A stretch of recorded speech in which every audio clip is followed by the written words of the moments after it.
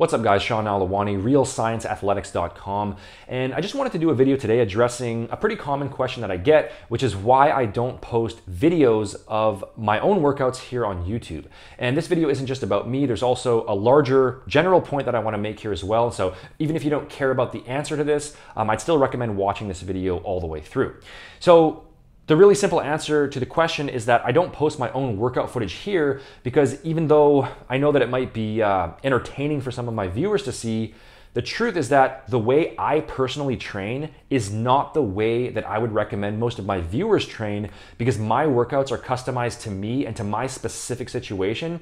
And I don't want people to see my training footage and then just go and copy what I'm doing since it probably is not applicable to them. And I know that's what happens in a lot of cases for people who subscribe to YouTube fitness content. They have a channel that they follow and trust, they see the workouts, and then they just copy those workouts even though it's not really what they should be doing to get the best results. And so not only would a lot of my training footage not serve you in any real way, but it could actually be counterproductive. If you've been following my content for a while, then you know that I've actually been doing this whole fitness thing for quite a long time now. Okay, I've been training seriously since I was 13 years old. And so where I'm at now with my training 20 years later, in terms of my goals, my preferences, injury limitations, and just how I approach the whole bodybuilding and fitness thing in general, is not going to be the same as someone who's in the beginner to intermediate stages, which probably makes up at least 90% of my audience. Okay, first of all, I don't train for maximum size and strength at this point. I did train that way for about 10 years, and I used to walk around anywhere from about 10 to 25 pounds heavier than I am now, and I did want to be as big and as strong as possible at that time. But naturally over time, the longer you've been doing something, often your preferences and your viewpoints will change. And I just personally don't desire that anymore, okay? I don't want to have that really bulky appearance, and I just genuinely prefer a more middle ground look. I can of course coach others on how to achieve that bodybuilder type of physique if that's their goal, but my personal workouts and my diet aren't set up for that. So that right there already influences my training to some degree because I don't need to train in a way that fully optimizes muscle growth. And so I can just base more of my training on personal preference and be a bit more relaxed with things. You know, I still do all the basic movement patterns. I still train hard in the gym. I'm still very consistent overall. You know, don't get me wrong about that. But you know, for example, since I'm not trying to make my quads as big as possible and I'm not a power lifter, barbell back squats just aren't a necessity for me anymore. And so I can pick other movements that I'd rather do and that are easier on my lower back, which is an area that has taken a beating over the years. You know, something like a hack squat, for example, or a leg press. Those are generally my go-to movements. Whereas for someone else who is wanting to maximize their lower body development and doesn't have any pre-existing injuries, in that case, I would say do barbell squats if you're able to. Same thing applies to my weekly training layout. You know, I don't always train with as much volume or as much frequency per muscle group as I might recommend to someone else who wants to maximize muscle growth, again, because I just don't need to since I'm not trying to maximize muscle growth. And so doing a bit less volume, I can do that and still maintain the physique I want, but also be more time efficient and put less stress on my joints since training longevity is a huge thing for me now as I approach my mid-30s.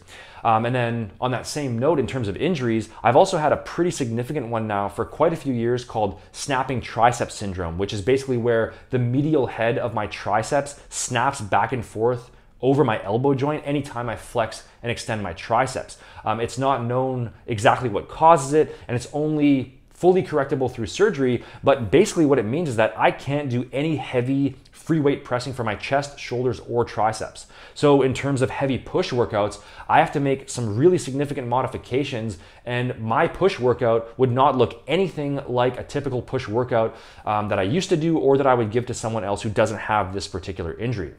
Okay, my only compound free weight chest pressing movement is the dumbbell floor press because that particular exercise doesn't cause the snapping because the range of motion is shorter. For my shoulders, my vertical pushing movement right now are actually handstand push-ups. And then for triceps, I can't do any close grip pressing or dips. And so it's basically rope pushdowns and other cable work. And I can still get the job done with all of that based on my goals. But again, posting a push workout on YouTube just wouldn't make sense because it wouldn't serve anyone unless they also have snapping triceps syndrome like myself. So yeah, that's why for now, I prefer to just stick to straight informational content on YouTube and to coach other people on how to achieve the physique they want. But I don't post my own workouts because I honestly feel like they just might end up misleading people. I do plan to get back into posting training demonstrations in the gym, showing like form cues and injury prevention tips and things like that. But in terms of my own training footage, I do post some shorter workout clips in my Instagram stories, just showing some individual lifts. But in terms of full length workouts, that's not something that I bother with for the reasons that I just gave. And like I said at the beginning of the video, this also speaks to a larger point, which is that the points that I just made also apply to other fitness channels as well. And it's important that you don't just blindly follow some workout you see on YouTube or some swipe workout you see on Instagram just because it's from someone whose physique you admire, because that specific workout or that specific set of exercises might very well not be ideal for you. Keep in mind that anyone with an impressive physique who you're following here on YouTube will have already been in the gym for several years, maybe 5, 10 or more. And so the way that they're training now as an advanced lifter is almost certainly not going to be optimal for you if you're still in the first 1 to 3 years of training. Not to mention that their workouts are also going to be customized to them in terms of their goals, preferences, and possible injuries. So the way that you see them training now is probably not the way that they trained in order to build up their initial physique. Now, I'm not saying that it won't work for you or it won't produce results, but there is a decent chance that you'll actually get better gains by doing something else, probably something more basic, especially if this is like a typical Instagram workout where they're just performing a bunch of fancy fluff exercises, just to stand out and get more views. And that's another thing I see all the time. Someone in the gym who is obviously a beginner, but they're performing a bunch of like one arm kneeling, twisting, cable press types of exercises for their chest instead of just doing a basic barbell press or dumbbell press, or they're doing a bunch of fancy band work for their glutes instead of just doing squats and hip thrusts. And then when you consider that a lot of the top fitness YouTubers and Instagrammers are also enhanced, they're using drugs, and they have great genetics on top of it, trying to mimic their workouts is pretty much totally pointless and almost definitely going to be counterproductive, because those guys will basically just grow no matter how they train, and they don't even need to have any real knowledge of exercise science in order to achieve amazing results. So they're out there posting videos of their 6-day high volume bro split pump routine, and some beginning lifter goes ahead and tries that. They try to copy that workout, and they end up getting half the results they'd get if they just did a basic full body routine 3 days a week or an upper lower split 4 days a week. Now, I can recognize that if you're still a novice, then it can be pretty hard to decipher exactly what you should or shouldn't be doing in the gym. But the bottom line is that just because someone out there has an impressive physique and posts their workouts online doesn't mean that you're going to get the same results following it.